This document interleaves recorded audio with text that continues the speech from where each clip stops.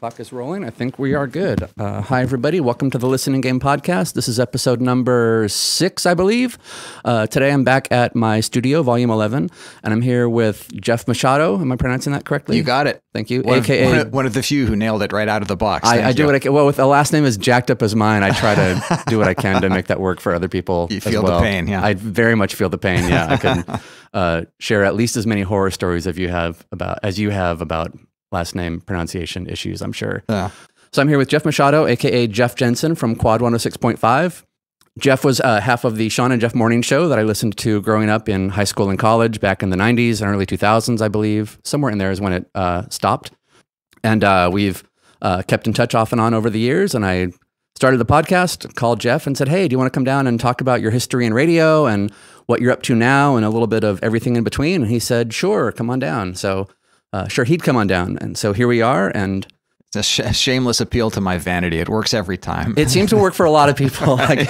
I'm having very few bands or other music people say, no, they don't want to do the podcast. When you get people talking about themselves, people tend to like doing that a lot, especially when you're talking about music projects of some sort or another. Sure. Well, plus it's the one subject that I can, talk about with a fair degree of confidence that I know what I'm talking about. So. Exactly. So why don't we start with kind of how you got into doing communication and broadcasting and that sort of work? Is that what you went to school for? No, in a word, non-traditional. I had no ambitions to be in broadcasting or communications in any way. When I started, I'll try and it's a weird story, so I'll try and make it as concise as possible. Oh no, the floor is yours, my friend. Say whatever you want. I was in college at UC Davis, and I had a part-time job working at a bakery there. And we used to come in at some god-awful, like 4 o'clock in the morning to pack all the stuff for our route. And we used to listen to KWOD, the morning show, when we were packing the stuff for our route. And the guys on the air at the time were Pat Still, who is now over at the country station. I remember that name, yeah. Yeah. He was there with a guy named Andy Quinn. And the guy who was doing news and weather updates for them was Sean Cash, who eventually wound up being my on-air partner. We were listening to these guys. We used to love listening to them. And we found out that their station was located really close to where our route was.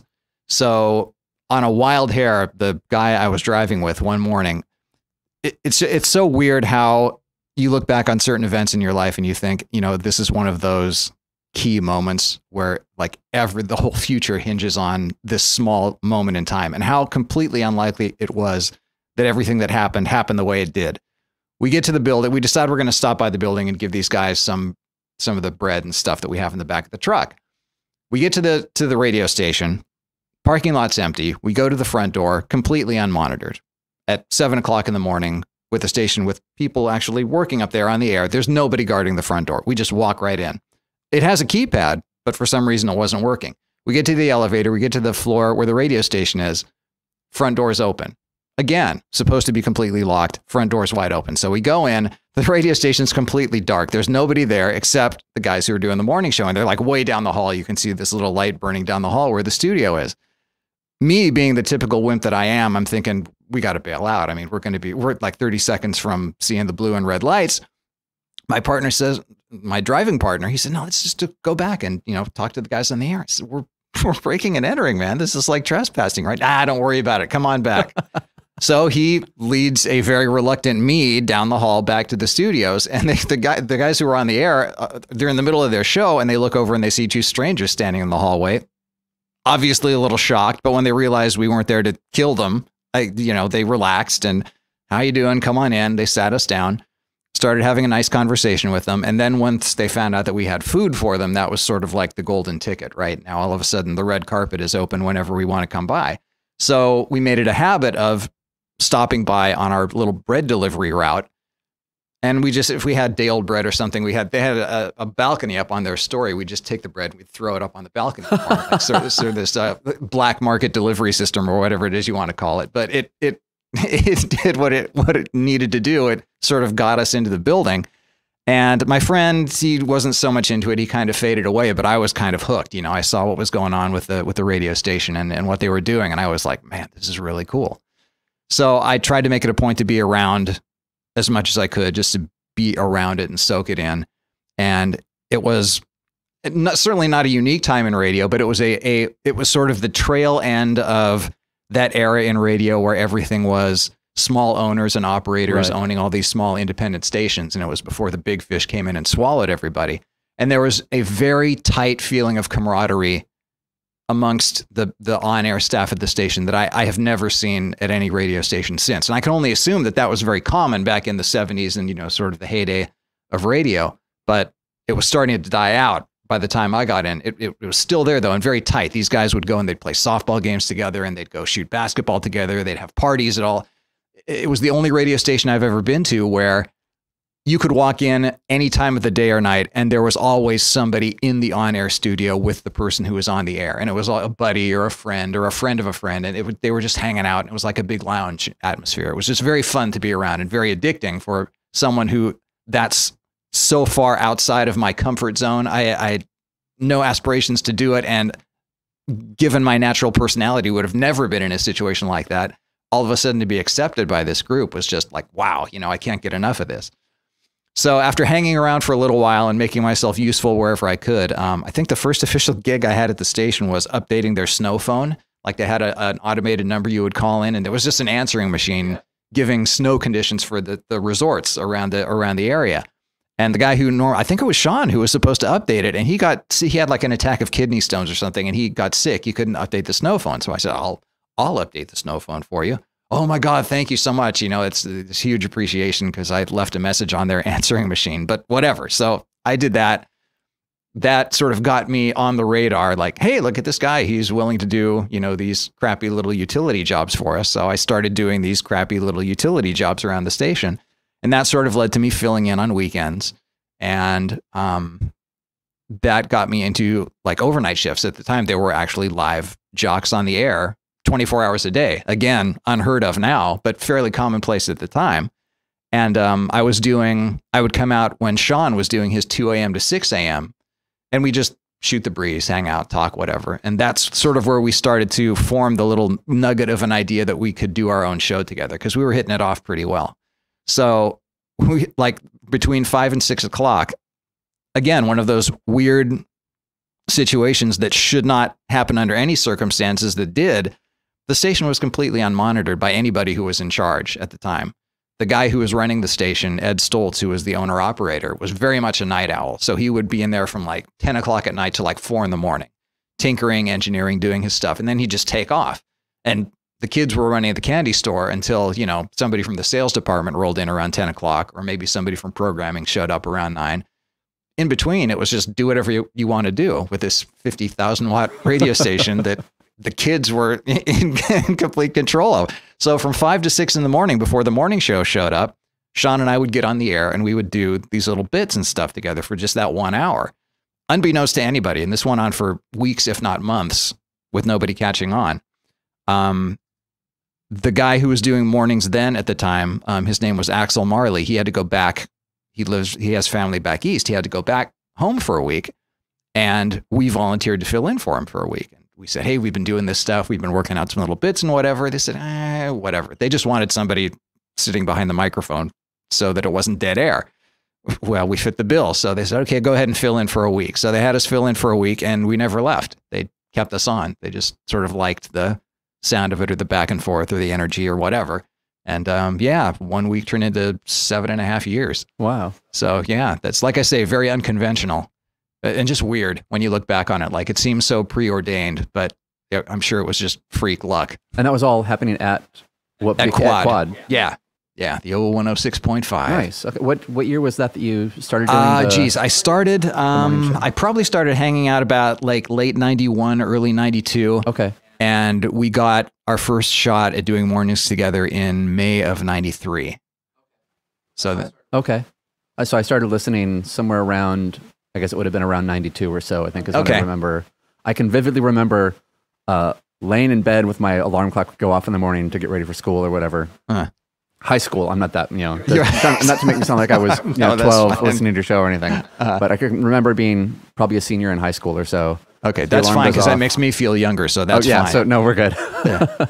And hearing like the Dial-A-Date show kind of kick off and hearing you guys, when people would call in and pair them up and whatever. And I think that's kind of my first memories of like, oh yeah, this is a pretty funny show, and hearing the different bits that would go on then. And yeah, and you probably remember them better than I do, because so much of that time is just a blur to me. Thinking back, I always tell myself I should have, kept a journal or whatever, but it's just fuzzy to me now. So much stuff happened in such a short period of time, So you were at KWOD for 7.5 years? 7.5. We were there from 93 through the end of 2000. Okay. And that's when we jumped ship and went over to the Zone. And both of you guys went, was that because KWOD changed formats and just didn't want to do a morning show thing anymore? Or? No, actually, it was because they offered us more money. Oh, fair enough. I mean, yeah, I wish I could give you some sort of political intrigue type answer, but it was pretty cut and dried. I mean, things at KWOD were... they were always sort of iffy and sketchy, and you never really knew what was going to happen from one day to the next. And the format was sort of undergoing a lot of changes. Our longtime program director, Alex Cosper, had left. I know Alex a little bit. Yeah. It was sort of like the mid to late 90s. He left, and we had a new guy come in. And it was... Alternative was sort of taking a different turn away from the more eclectic stuff and into the more mainstream rock stuff. And it was sort of attracting a new crowd, a new vibe. And we realized that we were getting older too, and we were sort of aging our way out of what our target audience was. So things were kind of sketchy and wonky there, just from the terms of us fitting what the station was trying to do. And we always had our eye on the Zone ever since they changed from, what was it? I forget what they were called before they were the Zone. But when they made their transition about 95, 96, and they went to the more soft alternative stuff. And we always had an ear open for that and thought, for the age we are and for the demographic that we attract, which was always predominantly female, that's probably a better fit for us. So when we found out that they had an opening in mornings, we just kind of threw a line out there and said, hey, what do you think? And they said, come on over and give it a try. So yeah, that's all there was to it. It was just, I think it was a better fit for us, but they were also doubling our pay, so that didn't suck. Yeah. That's pretty easy math to do. Yeah, right. Yeah. Okay. I didn't know that you guys had a predominantly female following. Yeah, it wasn't ridiculously so, but it was significant, and that was unusual at KWOD for sure, considering the type of music we were playing. I mean, it's sort of eclectic and harder-edged alternative that you would think would appeal more to a younger male audience, and yet we were attracting these older female listeners. Interesting. Yeah. One of them was my wife. Oh, is that how you met her? As it turned out, yeah, that's how she was a listener. Really? She was a groupie. I married a groupie. How did that come about? Technically, I guess. If you don't mind sharing that story. No, not at all. She was new in town. She had just come in from New Mexico, and she was teaching. She was part-time teaching, a substitute teacher at the time, and working part-time as a waitress at Chili's on Sunrise, and just down the street from there, where the Elephant Bar is now, right by the Sunrise Mall. Yeah, I know what you're talking about. Right, was a club that used to be called the Shark Club. It was a nightclub, and we were doing like Wednesday nights out there as part of a promotion for the radio station. And she heard us on the air and thought, oh, those guys sound fun, and I kind of like the music. And so she came down one night and just hung out at our table and just, oh, hi, I just wanted to meet you. I wanted to come say hi. I like the show, blah, blah, blah.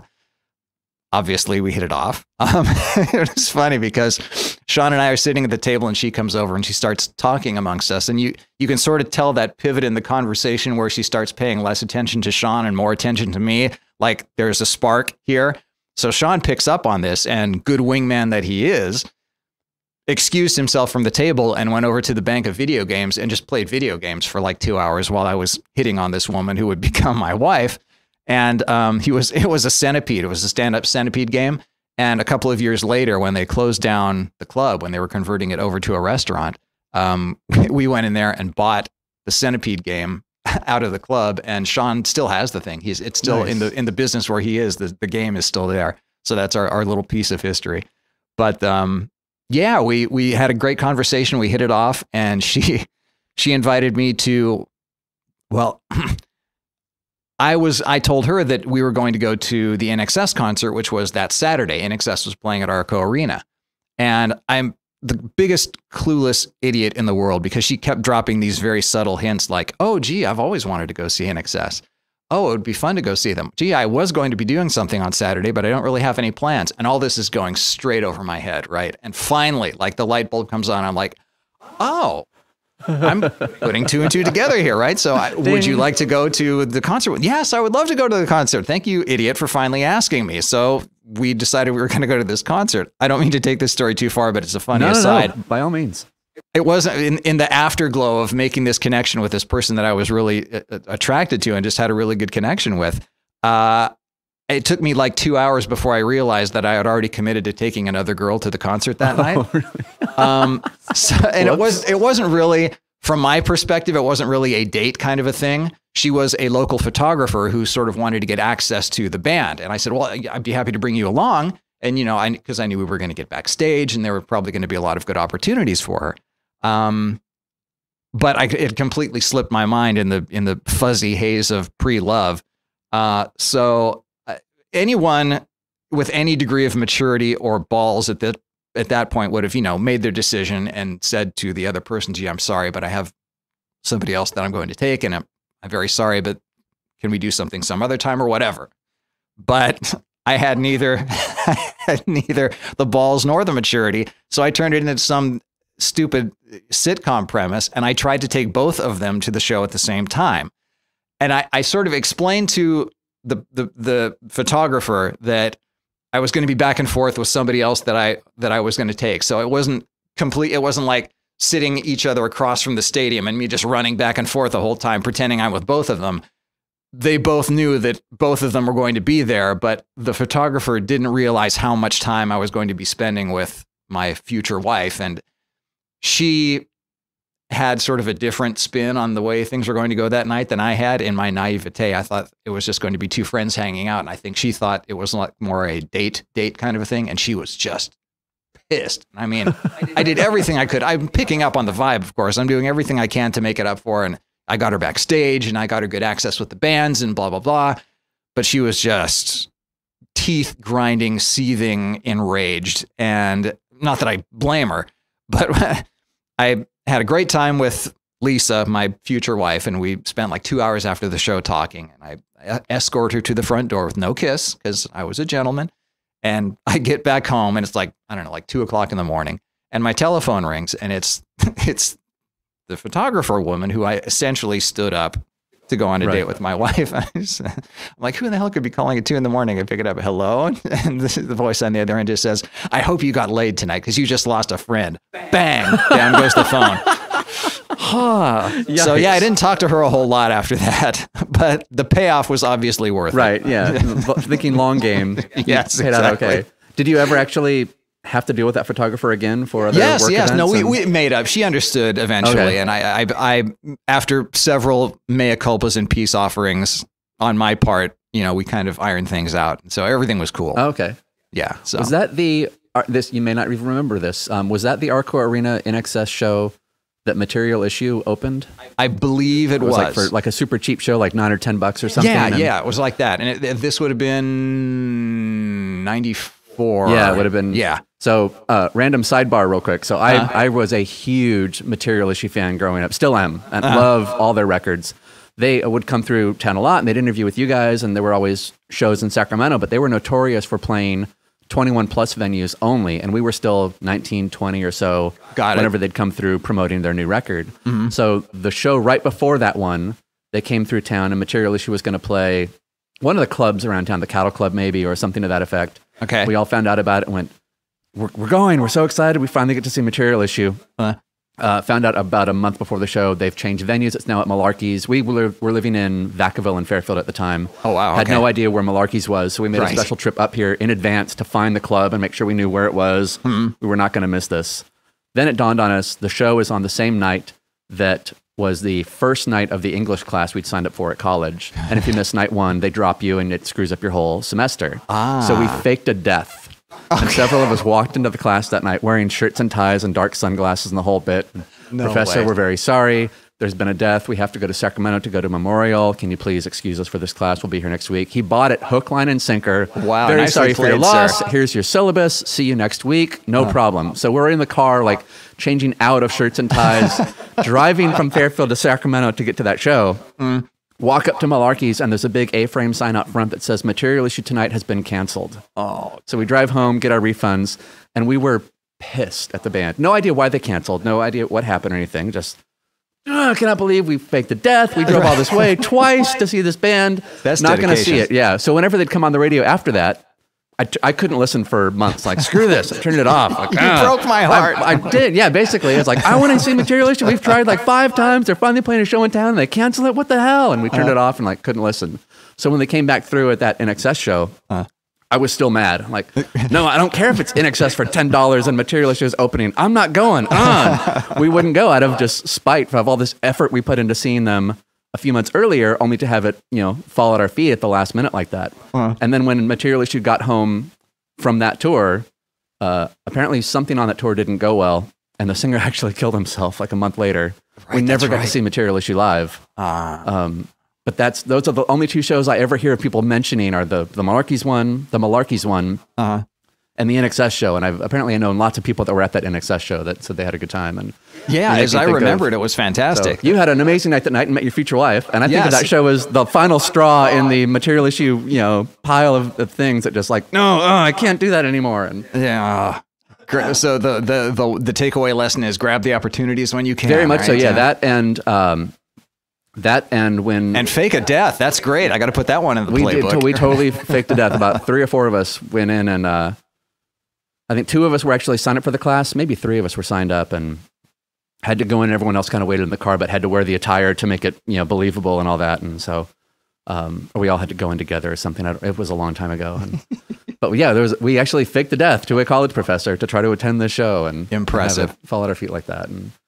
But yeah, I've met several people over the years that were at that INXS show. And Yeah, have great great show. stories about it. And had no idea that's how you met your wife and was the first date for... That was it. Yeah. Pretty impressive, I guess, as first dates go. It left a pretty good first impression. Yeah, it sounds like it. I knew you had, I remember you talking about your wife on the air when you guys would do the program. I had no idea that's how you met her, though, was through a quad promotion. That's awesome. Yeah. I always had it in my head somehow that you guys knew each other before that through maybe college or something else. And Nope, not a bit. Nice. Not a bit. She was a fan, which is awkward as that is to say. That happens every once in a while, though, that somebody in a public light meets a fan and they become their wife or husband or whatever the case is. And it's just awkward to think about having a fan. I'm even uncomfortable saying that word, and it's because, when you're on that side of the microphone, when you're doing the show, you know how the sausage gets made. So it's not that big of a deal to you. It's just like going to work, it's fun work. Don't get me wrong. It was outrageous. And I told myself when I first started doing it that I was going to do it until somebody told me I couldn't, because it was such a unique opportunity for me. I mean, sure. Whoever gets a chance to host their own morning radio show, for God's sake, I'm not going to pass that up. And it was a blast. But I don't think it was anything that necessarily would attract fans. I don't know if that's just a naive perspective on my part or what, but it didn't have that aura of, oh, we're so cool. It was just a couple of guys having a conversation. It's like we're doing right now, but with people listening, like thousands and thousands of people. And so it never really occurred to me that people would be that into it, but it was just strange. Every once in a while you'd meet somebody who was a longtime listener to the show. And I've seen people who were so excited to meet us that literally their hands were shaking. I'm like, dude, you know what I do, right? I mean, there's no mystery to this. It's not, if you peel away those layers of mystique, it's just a couple of guys having a BS conversation, really. But there's something about radio that it still has that magic, even after all these years. It still fires the imagination, I guess. Yeah. Are you still as big of a fan of radio now as when you were working in the industry, or does it change your skew on things after doing it for so long? I'm very much a fan of the medium, not so much a fan of the industry, I guess is how I would put that. Understandable. It's amazing to me seeing how entertainment has progressed from, the early 20th century and how it goes from radio to television to, black and white movies to color movies to 3D movies to the internet to, you have all these things that are snowballing on top of each other, and entertainment is getting progressively more and more sophisticated, and more people are getting, you would think, desensitized to it because it's, we're so saturated with it now. Even amidst all that, there's still something about listening to the radio that really captures people's attention. I don't know if it's the theater of the mind thing, or that you have to use your imagination so much that it engages that sense that otherwise TV would be filling in the blanks for you. You kind of have to do it yourself with your brain. But it amazes me that it has never lost its mystique. And so that radio is very attractive for me in that sense. And, like listening to podcasts and things like that, and, just being able to engage your imagination like that. You know, good storytelling, you know, it all comes back to that. When somebody's telling a story on the radio and my brain is filling in the other pieces, there's just a magic to that I find really appealing. But in terms of the industry, it's not to get too far up on my soapbox, but it was very different when I started. Like I said, it was all small owner operator stations, and there weren't the big media conglomerates hadn't got their sticky fingers into everything yet. And people had a real passion for it.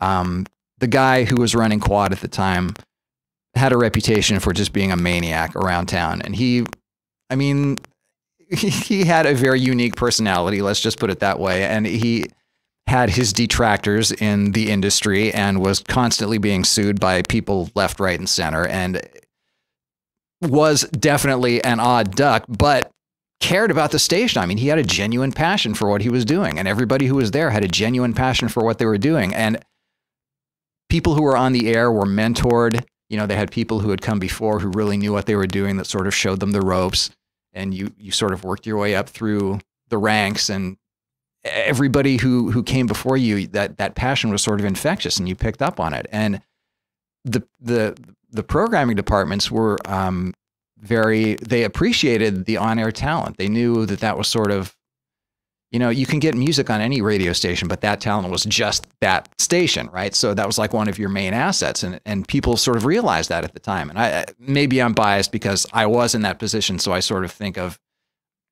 it's close to my heart. You know, I'm sort of very protective of people who are on the air. But now it's been commoditized, I think, to the point so much where it's just a paycheck to programming departments now.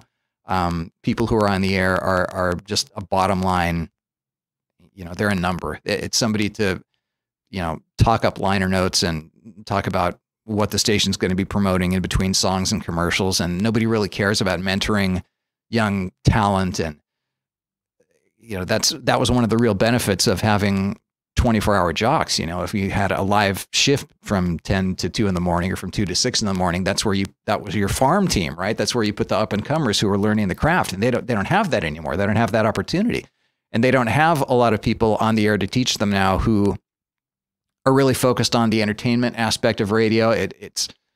They're just liner note readers, a lot of them for the most part now, and they're not respected by management. They're the expensive talent, the ones that really do their job and do it well and know the craft of entertaining, got cut left and right because they were too expensive. And the people who came in to replace them are there because they would work cheap, and they would be on the air because it's cool to be on the air, and they would do it for much less money.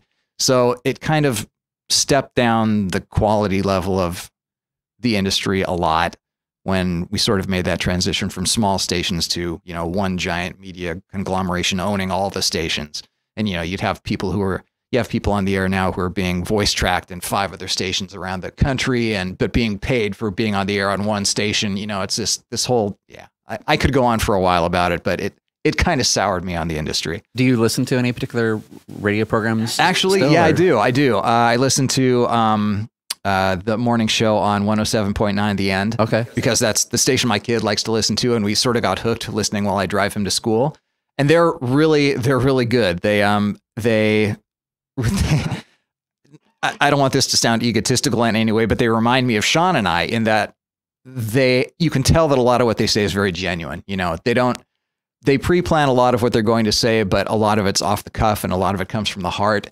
And you can tell they're given the latitude to run a segment a little bit longer, you know, and, you know, it doesn't have to be under 45 seconds. They can stretch things out to 2 minutes or 3 minutes or 5 minutes if it's working, for crying out loud, which is, again, something you don't get to see a lot of today. And they have a really good rapport between them, and they're just very down to earth. And so I like when I hear things like that, I'm like, somebody's still doing it the same way we did. That's how it's working. That's how it was for you guys. You got to have kind of your own latitude to do whatever you wanted with most of the show. To excess sometimes, yes. I mean, if anything, we had the opposite problem, and that somebody should have come in and told us to shut up after, you know, these long 10, 15-minute harangues. Well, we didn't have the methods to monitor and measure the audience weren't nearly as sophisticated when we started. And plus, we were at, remember, KWOD, the radio station where nobody pays any attention to what you're doing. Right. So you could talk for 15 minutes and nobody's going to come and tell you to stop. That was probably a bad thing for us because it got us into that habit. And there are definitely times when we should have just shut up and played another song.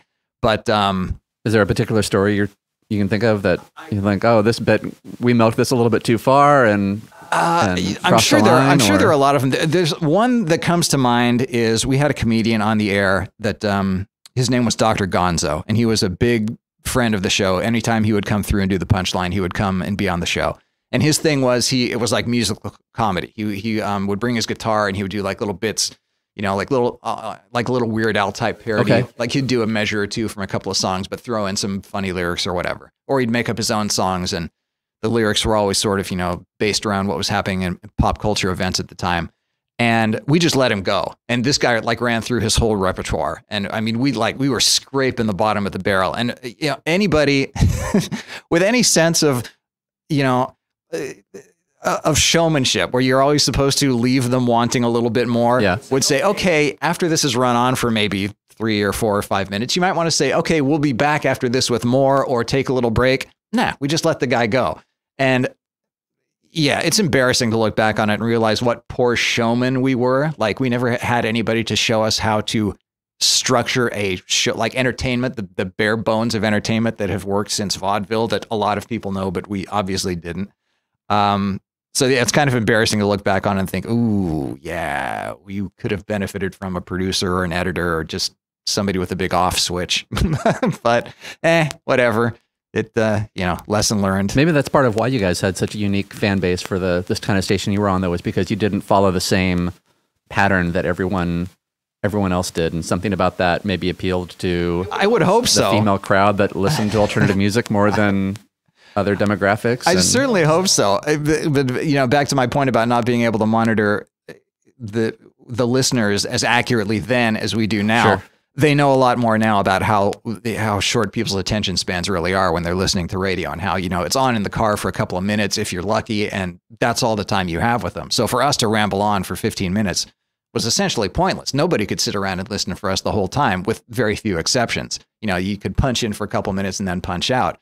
But our theory always was, if we can hook them, we can get them to listen longer. And that was probably naive / egotistical on our part, because I'm sure the reality is that people listen as long as they can, but they're at work. They got to go. They have no choice. So I know it personally. I know it worked, at least in some respects, because I was like most people, we would listen in the car on the way to college or on the way to wherever we were going at the time. But I can vividly remember a time when you guys were doing the Wiener Wednesday show. For the people on the podcast that don't know what that is, that was a show. If I remember the tagline correctly, it was, if you have wronged someone or been wronged by someone or something to that effect, exactly, you write down the story. It was basically, if you've been a big wiener to someone or had someone be a big wiener to you, you send in the Wiener Wednesday story, and then you guys would read it on the air, and you'd read a handful of them, and the most hilarious one would win concert tickets or whatever the prize was that week. And exactly. And those were genius. I mean, there were some stories that we would talk about for weeks afterwards. Of like, remember the one about the girl that did this to her boyfriend, or the guy that sent this postcard, or that thing or whatever. And there were some, like, for quite a while later, we'd be at a party, not related to radio, not related to music. I'd just be with my friends that I was with at that point in time. And it'd be 6, 8, 12 months later.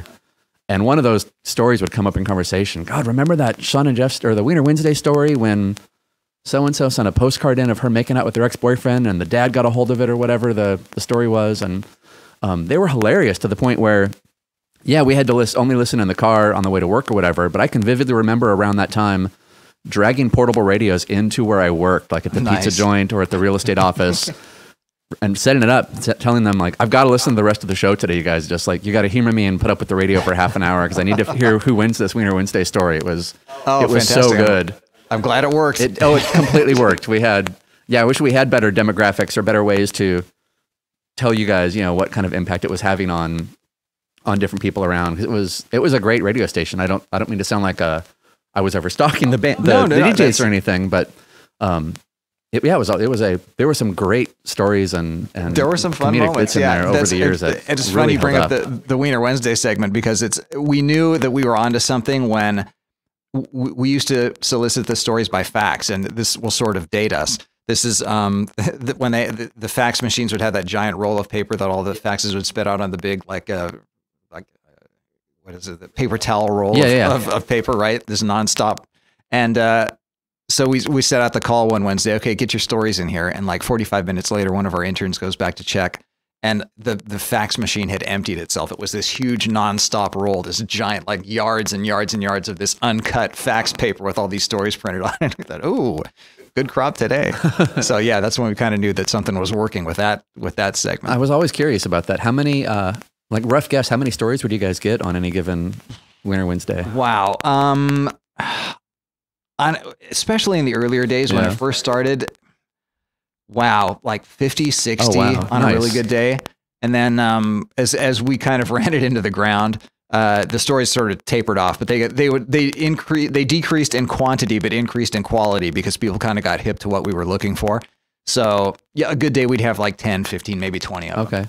But they were all, it was tough to pick a good one. They were all really good. My friends and I sent in, I think 2 over the years. One of us, and I had a collective of me and 3 or 4 other guys, and we all listened pretty regularly, and somebody would inevitably have just gotten dumped or, you know, had something go awry at work or some combination of the two or whatever was happening. And we'd sit around and mock the other person for a while and go, you know what? That would make a good Wiener Wednesday story. Let's write it in and let's mock fax the that other in. person. Yeah. Like good buddies do, right? Pretty much. Yeah, exactly. Like good buddies do. And it was always a nice feeling when I think we sent in the 2 stories and we thought, hey, they both got read on the air. I don't think we won with either one of them, but I remember both of it, you know, I was feeling good, like, oh, it was good enough to be read on the air. They didn't read our story and go, oh, that's terrible, and just chuck it. Like, we got through at least that first barrier, and like, okay, that's, you know, we're in the game. Yeah, good enough, you know, fodder there for another couple stories out of this crowd or whatever. And right, yeah, it's amazing what's happened to people. And honestly, I don't care if 90% of them were fake. They were funny. They were entertaining. Were a lot of them fake? I'm sure a lot of them were. And to give away an industry secret, later on when we shifted radio stations and we went over to the Zone, we'd had segments where we would, a lot of the stuff that we did was set up. It was pre-staged. Really? It was faked, yeah. But not all of it. But that was sort of the magic, is you never knew when we were pulling the wool and when we weren't. Okay, now I've got to ask, because I'm curious about one of them. If you don't want to say, you don't want to, that's fine. Okay. Shawn and Jeff Make the Call. That was a segment where a lot of the ones, we wound up with like a repertory of players. Like we'd have a Rolodex of like 6 to a dozen people that we knew were always reliable and very quick on their feet in terms of being able to ad lib. And we'd call them up the night before and we'd say, okay, here's the scenario. You're Bob. Bob just decided he's going to come out to his dad. You call us and ask us what you think we should do. And okay, run with it. And then we tape the thing and just edit it up and put it on the air like it was really happening. Were those all fake? The Shawn and Jeff calls? They weren't all fake. But if there was, if we had a week where we didn't have a good one, or you know we were sort of in a pinch and we needed something to fill in, then we'd go to our Rolodex of actors and say, okay, guys, I had no idea. Here's the setup. But that one I completely bought hook, line, and sinker. I figured it was fantastic, good. I'm glad. There was my favorite one of all that we faked was a guy who called in and he had the scenario was he had a first date with this girl and they had gone to he'd taken her to some burger joint, right? Like he thought this was like the big deal and he took her to McDonald's or something like that. And the guy we got to do this was the best ad libber in the world and just came out with this stuff about why don't you think, going out for hamburgers is, I'm a classy guy, whatever. And he laid it on so thick and he played that sort of clueless redneck part so well. And he just went on and on and on with it. And it was hilarious. I mean, we couldn't stop laughing and we knew the thing was fake. It's like, there's a part of you that feels guilty for setting the whole thing up and faking people out. But we sort of had a long history of doing that anyway, going all the way back to our daytime fireworks bit, which I don't remember. I know that one. That one, we did this every 4th of July. We would claim that the radio station at the time, when KWOD moved downtown, they were at the top of the Renaissance Tower. And it was the highest point in the city at that point. It was just a spectacular panoramic view. So we claimed that we had gotten fireworks that we were going to shoot off the top of the building. And they were special daytime fireworks that were supposed to be fully visible in broad daylight. So we were going to actually do it for the last hour of our show. We were going to sneak up onto the heliport. There was actually a helipad up on top of the building, and we were going to shoot off these fireworks. And you could see them if you wanted to come downtown. You could if you were driving around, or Right. if you wanted to go to Cesar Chavez Park, which was just kitty corner from the building, you could just hang out in the park and watch the fireworks. And we'd have people show up every year. They'd spread out blankets. They'd go sit out in the park waiting for these daytime fireworks. We're like, guys, hello, daytime fireworks? Really? Of course, we had no access to the building nor things to shoot off of them, which was, a good thing in hindsight. But we'd have people calling in all the time. I'm driving around. I can't see the fireworks. Oh, they're up there. Just keep looking for them. They're up there. And we would pull the wool over people's eyes every year. And half the fun of it was the people who we faked out last year would call in the next year and pretend like it was the coolest thing they'd ever seen. Like, oh my God, how do you guys get it to be so phosphorescent? The colors, it's almost like neon. It's so brilliant and blazing. And then you get a call 5 seconds later. What the hell is that guy talking about? I can't see what's happening. So that was, we had a long history of faking people out, but that's part of the fun and the magic of radio is, you can do it. It works. Nice. You may not remember this, but now that you've mentioned the make the call, Shawn and Jeff make the calls were faked. I'm really curious about one. There was one you guys had where, let me see if I can remember the story correctly. A woman called in and said she thought her, I think, husband was having an affair or something because she kept seeing his truck down at her girlfriend's house. And that's ringing a vague bell. And so they called the husband up and said, hey, your wife called and said she wants to know why you're always over at Stephanie's house or whatever. And he said, actually, I'm over there because Stephanie has informed me that my wife keeps hanging out with this guy Mike, and she's seen Mike's truck over at the house a whole bunch of times, and so I'm over there asking about her. And so you guys, I think, initially called the woman, and then she had said, call my husband and say this, and he got that info, and he called back over to her, and then she was freaking out like, what? I had no idea. And there was a big, she thought she caught him having an affair, but he actually turned the tables on her. Does that one ring a bell at all? It does. It sounds very familiar, and if it was real, I'd be surprised, honestly, because it sounds too perfect, right? I mean, I would say there's a 90% chance we set that one up, although honestly, I don't remember. Yeah. And we definitely, there were real ones. Whether there were more real than fake, I couldn't tell you. Okay. I don't remember. Interesting. But yeah, nice. It's all good theater one way or the other. Yeah, right? absolutely. It was intriguing as a listener. It kept us hooked and was fun to tune in each week and see what was going on. And it was always appreciated. You guys always had really, I think that was part of the appeal too, was the stories were, and the approach you guys had was just very real, and it didn't come across as, you mentioned having fans earlier and how that's weird. It's because radio DJs don't often carry the persona of like a rock star. They carry the persona of, I'm just a guy playing music and talking on the radio like anyone else you might talk to at a bar or at a coffee shop or whatever. Right. And so you don't have that, I forget what I was going to say. You don't often have that same mystique right? that you have with fans and things, and so it's a very different world to come in. It's neat to hear all the theater work that went into doing the show behind the scenes like that, and that approach on things. It made it very listenable and very very approachable and very easy for a lot of people to connect, not only to the voices that were introducing the songs, but also these people that were doing the different bits you guys had, whether it's interviewing a comedian or things like Wiener Wednesday, where you're basically reading real world stories that have happened to various, members of the audience. And Dial a Date was like that too.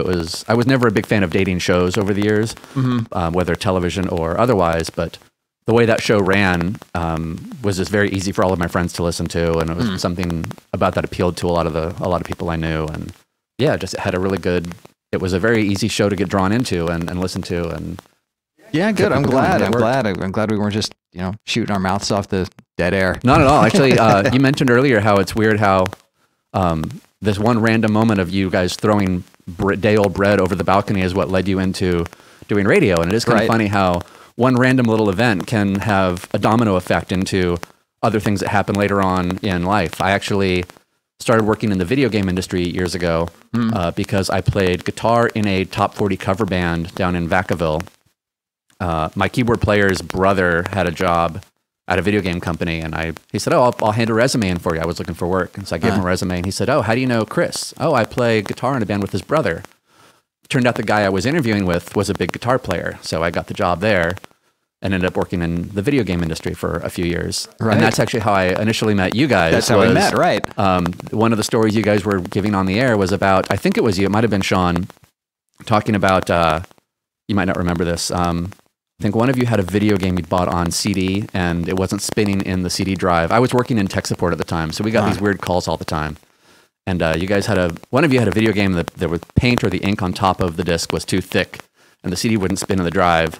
So you took the disc out and sort of sanded down all the paint off the top of it to make it thinner so it would fit in the drive and spin, not realizing that if you sand too deep, it'll cut through the actual information embedded in the CD, so it ends up corrupting the CD and making it unusable. Yes. You guys happen to be telling this story, and then the follow-up bit where you called into the video game company that you bought it from and fed him some fake story about, oh, my kid got a hold of the disc and he was playing record company guy and he tried to paint his own label on the top of the disc and mess it up, so now it doesn't work. Can you guys send me another one? These darn kids, I'll yell at him for that for you. And you're telling the story about how the video game tech on the phone bought it hook, line, and sinker and sent you a new one. I happened to be driving to my job as a video game tech support guy while that story was being read on the air, and I was dying laughing. I had to pull over to the side of the road. I was cracking up so hard. It took me like 10 minutes to compose myself. I'm like, I cannot believe this is happening to these guys. I was dying laughing listening to this. So I got to the office and then thought, I've got to send these guys a box of some t-shirts or something. That was hilarious. So I went to the supply room and grabbed, I don't remember what I sent you guys, a couple of t-shirts and a game or something, I think. And I'm sure I still have the game. Yeah. Yeah. So I remember shooting that off, and I think it got lost in your mailroom for a month or so, and I didn't hear anything. And I kind of forgotten about it, went back to doing my work, and one day I got a phone call, and I think you had called in and said, hey, I just found the box you guys sent. Thanks very much. That was awesome. And here we are years later, and we've kept in touch off and on over the years. And I think I gave you guys a tour of Skywalker Ranch once when I was out there. And yeah, boy, that was unforgettable. That was amazing. Yeah, it was fun. They had, I remember, that was right before episode 1 came out. We were all on very, very strict rules about do not disclose anything episode 1 related to anybody. Yes. Everything was kept behind locked, like not only locked doors, but like signed locked doors. There was like a sign-in sheet on the outside of if you were allowed in the part of the buildings where the episode 1 stuff was, that wasn't enough. You had to go into the building, and there was a guard like watching all those different things. So you go in and you'd find the woman in charge of the secretary or whatever in charge of that building, and you'd have to sign in and say, okay, I'm going into storage room number 3. I'm going to look at this reel of footage, and then I'm going to put it back. And so they had a log of like who knew which plot lines and who had seen which pictures of which droids and everything. Wow. They kept it really, really under lock and key. So I thought, okay, I can take these guys out to Skywalker Ranch, no problem. Anything that's important will be locked up and off to the side. We're good. And you and I and Shawn went walking through one of the dining room areas. Nothing important. They actually had. It was supposed to be that everything important was on the second floor of the building, right? And nobody was allowed on the second floor. So my thought was, as long as we don't go upstairs, we're set. No problem. Right. So we go in and do the typical tourist lap around. Here's Indiana's whip. Here's the C-3PO thing, blah, blah, blah. And we came around and through one of the front dining rooms. And I remember looking over and seeing a poster off to the side, which was clearly a Natalie Portman dressed up thing. I'm like, it was the Amidala headwear. That's really not supposed to be here. I have to put on the most unbelievable poker face right now so that these guys don't start snapping pictures and then we all lose our jobs and get sued. And, oh, I don't know what that is. Let's just keep walking. And I hear one of you guys make a comment like, oh, we saw something. Somebody left that out. They were not supposed to leave that out. I had no idea. I was doing the regular route I do when I take people here. And yeah, it was like a concept art that was just like leaning against something the wall. They just left there for whatever reason. Either I don't know who, George or somebody. They used to yell at people a lot about that kind of thing. You could lose your job over leaving the wrong concept art in the wrong spot or taking something with you. They took secrets like that really, really seriously there. So it was, of all the times that they leave concept art out, it's when I go traipsing through the ranch with a couple of radio DJs. Right. Oh, nothing to see here. Not exactly known for their discretion. But in that case, we kept our mouths shut. So we didn't even know what we were looking at. I mean, it was just. And I really didn't know at the time either because it wasn't in one of the rooms that I was allowed access to. It was just out in the space. It wasn't. I didn't actually look at that much episode 1 stuff in advance. I guess a little bit I did. I worked on 2 of the games for that. But anyway. Yeah, well, my head was spinning so much from everything else that was involved on the tour that, one little picture leaning against the wall was not likely to catch my eye from the bigger stuff. There's a lot of gnarly stuff out there to look at, even on a regular day. Just amazing. I mean, just walking into the sound stage where the orchestra records the music, and I know they have the most ridiculous. I could have set up camp in there. That was crazy. They have the most ridiculous recording studio of any place I've ever seen out at Arco Arena. It's really sick. Yeah, that was that. Thank you for that. That was once in a lifetime. My pleasure. That was a good time. So, you guys went to the Zone, and then from the listener perspective, the show was more or less the same kind of show. The station has a little bit of a different sonic format, but was the morning show, did you guys make any conscious decisions to approach the show differently there, or was it just more of, let's just do what we're doing and yeah, it was, let's do what we're doing. It was not nearly as free form at the Zone as it was over at Quad, because we actually had people monitoring us. So, you know, they'd tell us when we were going on too long or when we needed to, you know, just how to structure the show and, you know, stick to the format clock and make sure we play all the songs we need to play in an hour.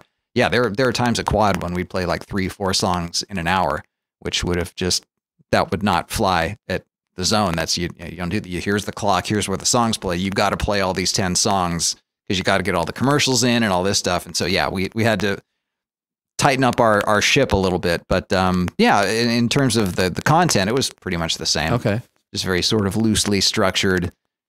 Let's talk about what's happening in our day and our lives, and probably could have benefited from a little bit more pre-show planning, because we had a tendency to go off the cuff a little too much, and sometimes you don't really have anything to say. But if that's the case, you just play a song. So. Right. And then Shawn was more of a director of programming or something at the Zone, wasn't he? Yeah, toward the end of our run together, he had become the assistant program director. Okay. So he was sort of wearing a bunch of different hats at the time. Okay, and you were focusing on just doing the DJ thing, and okay, yeah, and it was partly because Shawn was really interested in doing that, and partly because the people who were running the station at the time liked him better than me. So I didn't have quite the opportunities that he did.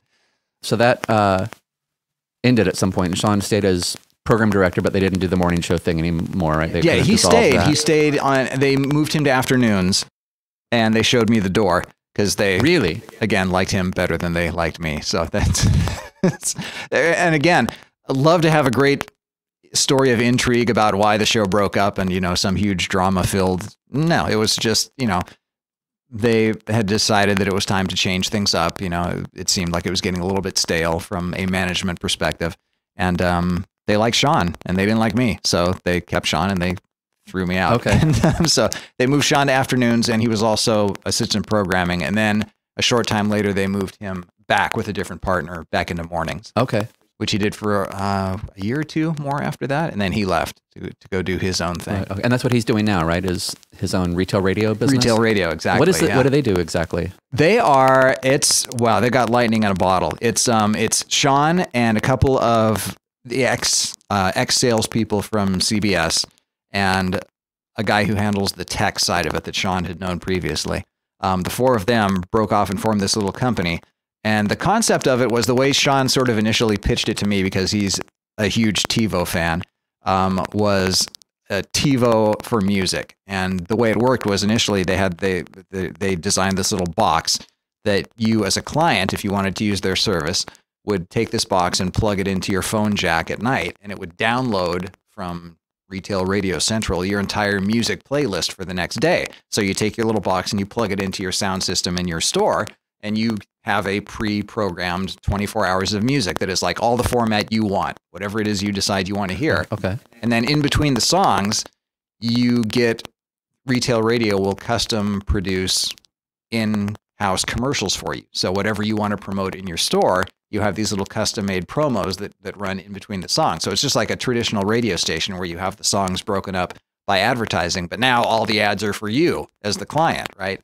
So yeah, they started out very small with just a handful of people signing on. And I guess their big break was when Sleep Train locally said, let's try it out in all of our stores. Oh, nice. And that was their first really big client.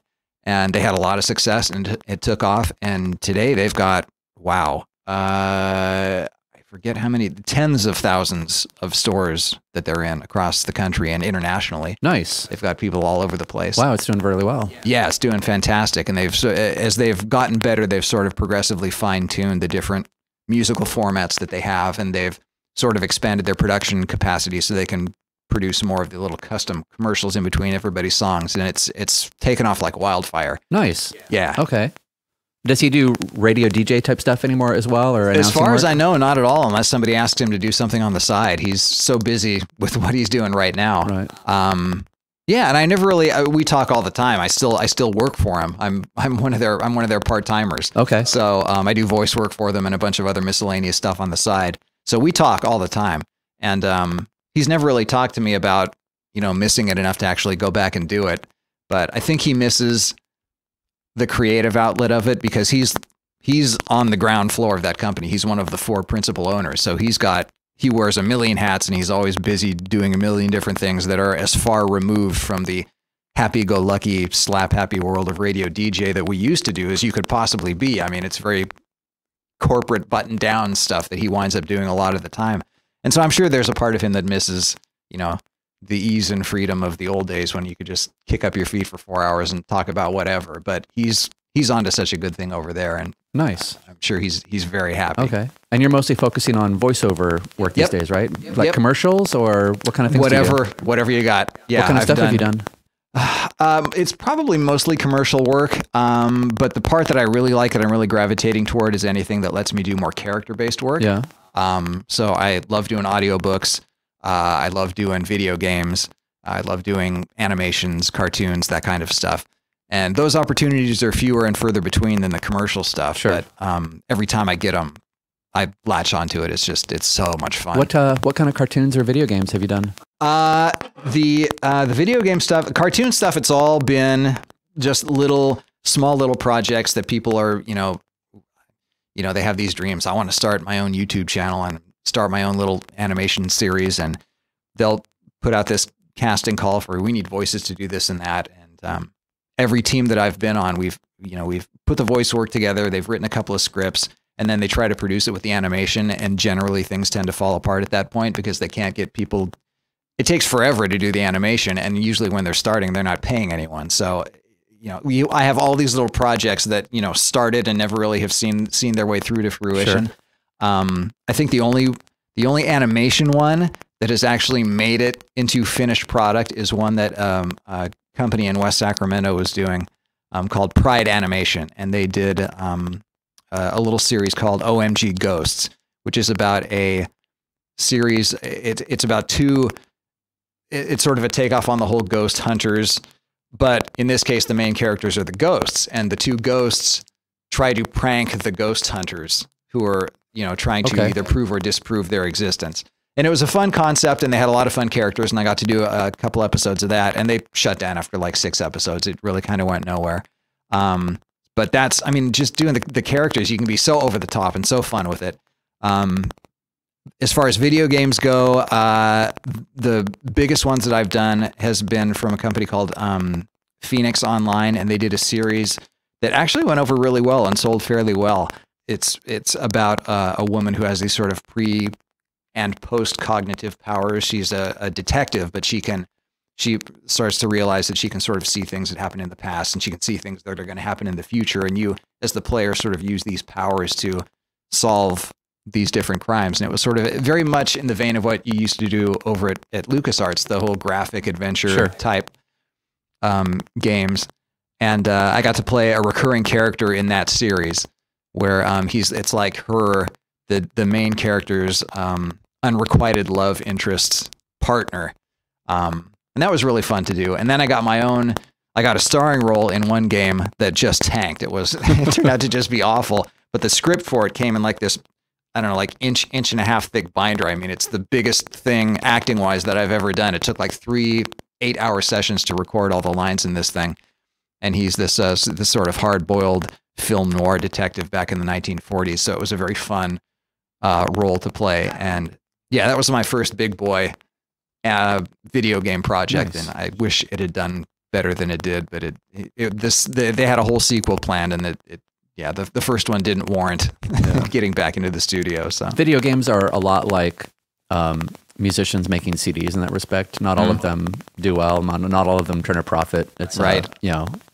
Some of them do exceptionally well, and then others you hope they break even, and then most of them kind of lose their funding and peter out and whatever. And just it's not always a matter of the game not being fun. Sometimes if the market is flooded or all the typical stuff that happens to movies and music and everything else happens to video games. It's just a slightly different demographic.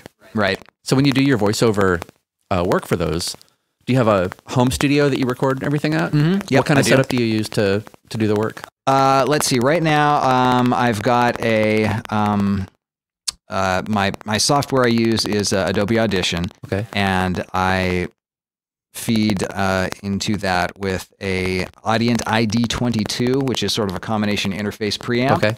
And the microphone is a, damn it, what the hell's my microphone?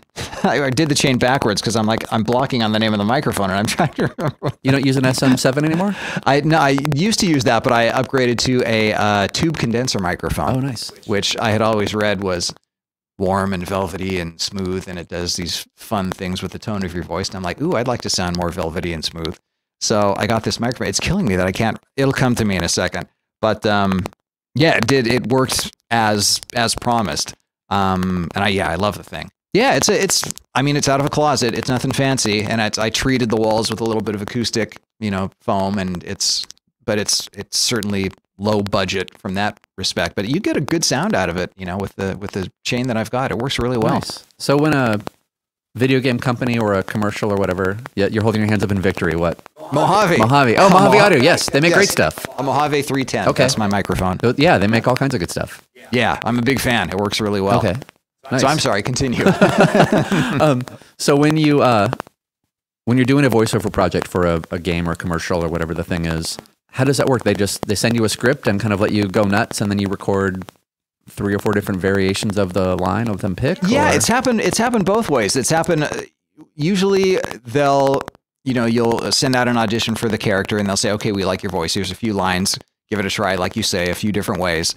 And yeah, they can. I mean, it's nice that you don't all have to be in the same place now. I mean, you can just email your lines from whatever studio you happen to be in, which works out well.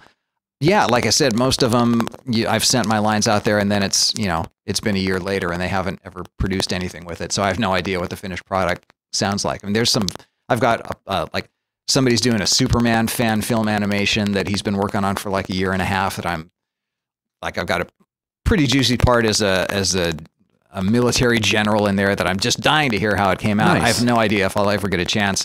There's another guy that I probably shouldn't even mention what the project is because I had to sign a non-disclosure agreement in order to do the part. But the premise is really funny, and I'll say this much: it has to do with the founding fathers in a very non-traditional setting. Oh, you're doing the Hamlet musical. Fathers. Is what you're telling me. I'm kidding.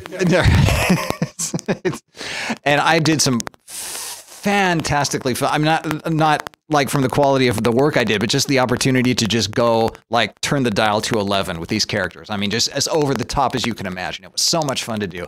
And I did like 2 or 3 different characters for this thing. I have no idea if it's ever going to see the light of day or not, but God, I hope so, because I can't wait to see what they did with it. Nice. But yeah, you send your lines out there and you hope something gets done with it. Okay. And then there are other times with like the games where it's, they pretty much know from the get-go that this thing is going to get produced. And so I go to their studio and they sort of set up the whole process and I just record there and they put the whole thing together themselves. Nice. So yeah, from my perspective, it's easier to do that because it's, I like being in a situation where I just have to just talk and not have to worry about tweaking all the stuff afterwards. But that's fun to do too because it gives me a whole different skill set that I otherwise wouldn't have. Yeah. My issue with recording at home is psyching myself up enough to do it when there are other people in the building. Understood. Trying to get into character or into songwriter mode or whatever the case may be. Right. If I know that there's someone, outside the other door doing dishes or whatever the thing is that's happening out there. And is that do you record when they're like, you have a wife and kids, one kid or? One kid, yeah. One son. So do you record when they're home or do you wait until they're gone? And does that affect you at all? Or? It doesn't really affect me. As long as they keep quiet, it's usually fine. Yeah. I've had my son in the room with me when I'm doing stuff. And actually, he came this close to out earning me last year. Really? Because it's, I kind of puff up when I think about it. He's watching dad do it and he's like, oh, that's cool. I want to do what dad does, which is, as a dad, is a very cool moment. So I always have an eye out for people who are looking for young kids to audition. And every time I see something, I have him send an audition. And he's actually landed a couple of jobs already that paid really well. Nice. And I'm like, you little punk, you just had earned me this month. You know that? How old is your son? He's 12. 12, okay. Yeah, So he's almost 13 now. old enough to where he actually can do the math then and figure out, oh, check it out, Dad. Here's what I right. paid. What did you make on that project? Yeah, right. Just you wait till next month, buddy. So that's fun. And yeah, it's, yeah, I don't really, I'm trying to do more stage acting. So I'm kind of getting over it was weird making the transition from being on the air where nobody sees you talk to being on stage where everybody sees you talk. Yeah. And there was a little bit of a hump to get over in terms of being comfortable doing it. Sure. But I think all those years of radio kind of numbed me to the whole stage fright thing. I really just don't have it a lot. So that's a good thing, I think, for what I'm doing. Yes. It means I can be relaxed in a lot of different environments. What kind of stage work are you doing? A lot of just community theater stuff. Okay. There's a group in Sacramento that I've done like 4 or 5 different plays with, and I'm rehearsing one now in Roseville. So yeah, I'm just kind of bouncing around whenever. I'm trying to limit it to like 2 a year because what I didn't realize before I started acting was when you're doing a play, and particularly in the week or 2 right before the thing opens up, you're there like every day. Yeah, Tech Week is brutal. Yeah, exactly. And I didn't realize how much time that would take me away from my family, nor did my family realize how much time that would take me away from my family.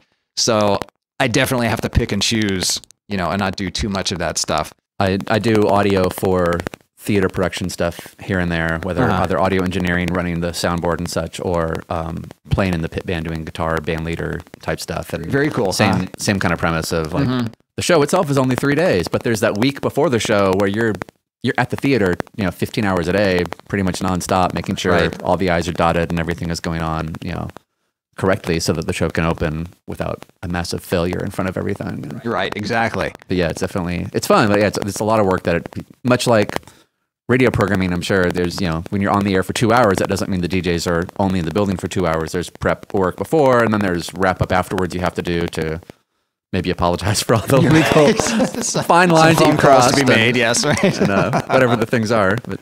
Right. Well, and to complicate matters further, because my wife is the one who's going out of the house now and working, I'm doing all my stuff freelance out of the home studio. So I'm the work at home dad now.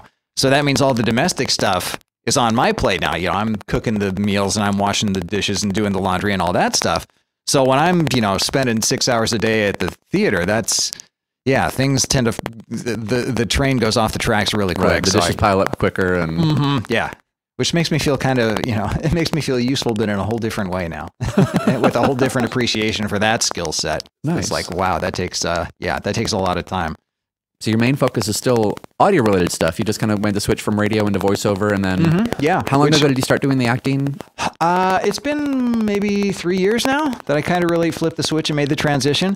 And I, again, not realizing at the time, I figured coming from a radio background would be a real benefit, and in a lot of ways it is, but in a lot of ways it's a detriment too, because people in radio have a tendency to develop that broadcaster voice, and everything turns into the DJ voice and talking like this. And, when you're trying to act, well, it's got to sound authentic, right? And you think going into it, oh, I got this because I've spent my career behind a microphone, and I know the microphone technique and I've got the voice built up for it and all that stuff. And those things can be assets, but they can also drag you into the wrong direction if you're not careful. So it's like you have to learn this whole new acting-based skill set, which has been really fun. And the sketchiness of being able to earn a living with it aside, I just love the fact that as a guy rapidly approaching 50, I can still reinvent myself and do something else, and there's still an opportunity to learn new skills and and take the plunge and try a new career. And when I was younger, I just had this mindset that you think yourself locked into where you are for life, and to realize that it's not that way at all, and that at any point you can jump tracks and try something new. Granted, with a lot of support from other people, which others aren't as fortunate to have as I am. Just to know that you have the ability to do that releases you of so much fear, or at least it did for me. You think, what am I going to do if I don't have a regular paycheck coming in? And that's a legitimate concern, but there's a point where I got fired so much that I had to not be so afraid of that anymore, because if I was, I'd spend my day under my desk shaking. You know, I got to the point where it's like, okay, I got fired from another job. Something else will happen. And I found it like once you release yourself from that burden of fear, not to get too philosophical or anything, but I mean, you start to focus more on the opportunities than on the fears. And it's just really liberating, especially at my age, to feel like that's still possible. I completely agree. I've had similar mindsets or light bulb moments, if you will, recently too, realizing like, you know, it is possible to do what you love and make a living. You might have to, you know, put in longer hours certain days or do certain things, but not all of us are just meant to have the typical office job of the Dockers and the collared shirts and the business casual Thursdays, you know, stuff that some companies think is great. And it just wasn't working for me. And I've done had the same kind of approach lately. And it takes a lot of work and support from your family and other people to do it. But if you have the ability to do what you love and make a living at it, even if it is a little bit more random with when the paychecks show up, or a little bit harder to predict the Monday through Friday kind of schedule to work family and other events around, it's definitely makes the overall level of happiness better for not only the person doing that, but then everyone else around them. Everyone around them, has a ripple effect and makes it better for everyone overall that way. And totally agree. Totally agree.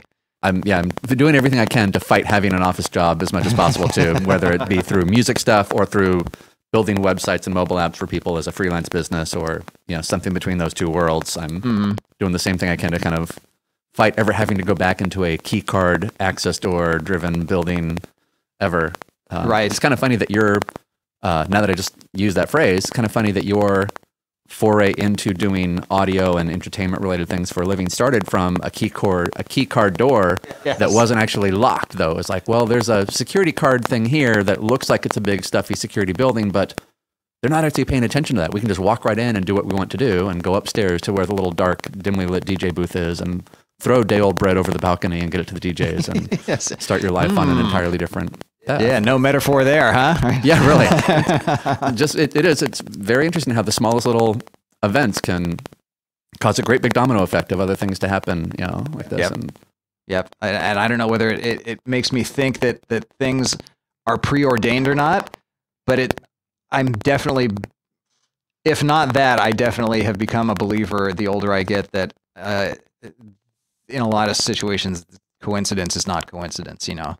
And maybe it just has to do with attitude and putting yourself out there where the opportunities are so that you're there when they happen. I think a lot of it has to do with that, putting your energy into the certain things that you're supposed to put your energy into. And sometimes it's really scary to try to do that and make that first leap for whatever the action is or whatever the case may be that's preventing you from doing that. But I've been trying to do a lot more, not to get all philosophical myself, but I like where this is heading. I've been trying to do a lot more of stepping outside of the comfort zone lately and realizing, you know what? Yeah, I think that thing over there would make me much happier than I am right now. And yes, it'll be a really, really scary leap to jump over whatever's in front of me to get there, but you only live once. Let's try that and see what happens over there. And because of that, I've been doing much more music lately and being much more creative and generally overall happier. And again, I'm going to fight having a day job as much as I possibly can. And it sounds like you've been doing the same thing for a while, and it's working out okay. And partly by design, and part of the time it was quite against my will. But either way, when I think about the highlight moments of whatever it is I've been doing professionally, they've all been when I was in that outlier status. You know, either when I was doing my own thing as a freelancer or independent contractor, or when I was just shooting the breeze at a radio station. You know, all the non-conventional stuff. Those are the things that tend to stand out as the spikes on my graph of fun stuff, you know? Yeah, absolutely. My favorite moments of my career have all been doing independent freelance things too, or at least working in big creative environments, like doing the video game thing. Those were technically larger corporate, you know, publicly traded companies, but they were still video game companies. So as long as the shareholders got whatever they needed taken care of financially, they kind of let us all run amok in the building, much like the independent radio stations did. They didn't care what you wore. They didn't really care what hours you kept.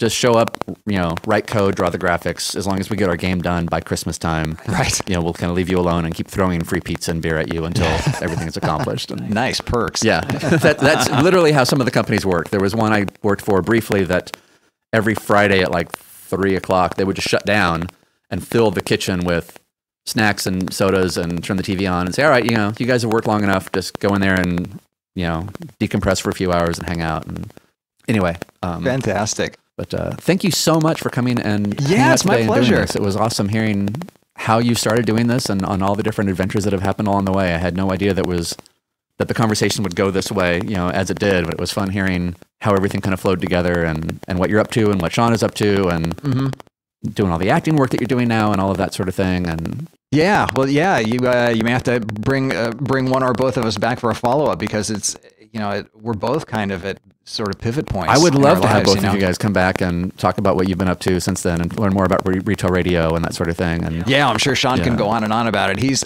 I have so much respect for the salespeople on that side of the building and doing what they do, but Shawn is the guy who really knows that company like inside and out because he's had to wear so many different hats doing what he's doing. Yeah, I'm sure he'd love to mix it up and talk about what's going on. I would absolutely love to have you guys back here. Yeah, I'm not sure if he remembers who I am, but please tell him I said hi when you see him. Oh yeah, I'm sure he does. Because unlike me, Shawn doesn't forget people. Yeah, I have this horrible thing where I like have to introduce myself to people 5 times before I realize that I've met them before, like 4 times before.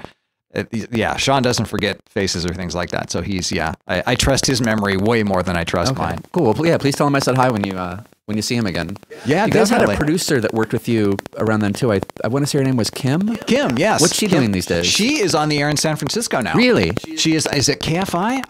I'm trying to remember what station she works at. But she's with a big station in San Francisco. Okay. And she's doing it's like reporting, like a metro traffic-y kind of a thing, / news reporting. And she's married now. She's got a little girl. Yeah, she's doing fantastic. And we have a long list of producers that all, whether they're still in the industry or not, everybody's chugging right along. They're doing their thing. Thank you so much for coming and doing this again. This was my pleasure. This was a lot of fun and really enjoyed, catching up with you and talking on the show. I'm sure everyone else will too when they listen and see what you've been up to and hear, it was fun kind of reminiscing about some of the old quad stories. And yeah. Us old timers do tend to ramble on a bit. So. No, not at all. It was fascinating. Thanks for your indulgence. It was fascinating hearing the different behind the scenes things. I got bought hook, line, and sinker. I had no idea that the calls were faked. I probably should have put 2 and 2 together about some of those, but yeah, well, I don't even know if I should have said anything about it. But we'll know if you ever talk to Shawn because he'll smack me in the head and say, "What the hell did you say?" We'll bring video cameras in for that part of the show and get some YouTube footage for that if it happens. And awesome. Well, thank you very much. I appreciate you coming down and hanging out. Thank you for asking me. This is a blast. It's great. It's nice knowing I haven't forgotten it all. No, it was absolutely a lot of fun. I appreciate you coming down. And yeah, please tell Shawn and Kim I said hi if whenever you talk to those guys again next. And I would love to have any combination of the 3 of you back in here, and we'll do another program to talk about what Shawn's up to now. And very cool.